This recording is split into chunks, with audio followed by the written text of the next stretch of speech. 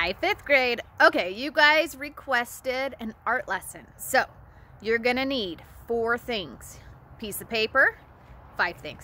Piece of paper, some markers, a crayon or a Sharpie, something that's not gonna bleed if it gets wet, and a Ziploc bag, and then some kind of spray bottle. So Brenna is going to model it for us and I'll walk you through. So the first thing you're gonna wanna do, okay, so your first step is to get a piece of paper and you're gonna use either a crayon or a Sharpie and draw something on it. So right now, you know, I miss you guys. I'd rather be in school, but I always try to look for the rainbow in the storm.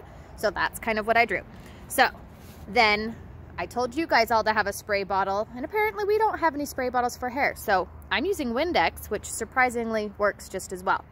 So then what you're gonna need, Ziploc bag and some Crayola washable markers. So you're gonna take your markers and you're gonna color all over the top of the Ziploc bag.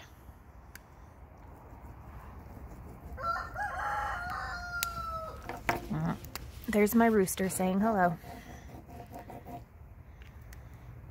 And see how it beads up? It doesn't really dry, so you're just gonna get it all on there.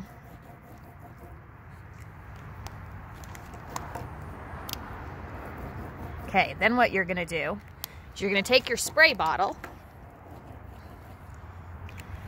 and you're gonna take it, hurry up.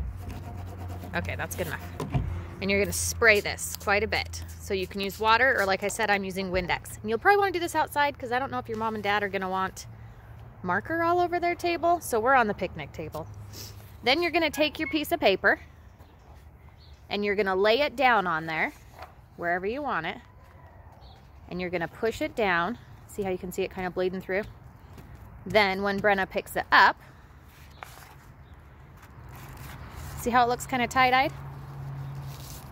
Kind of cool. So then you can do it again so that you can do the other spaces.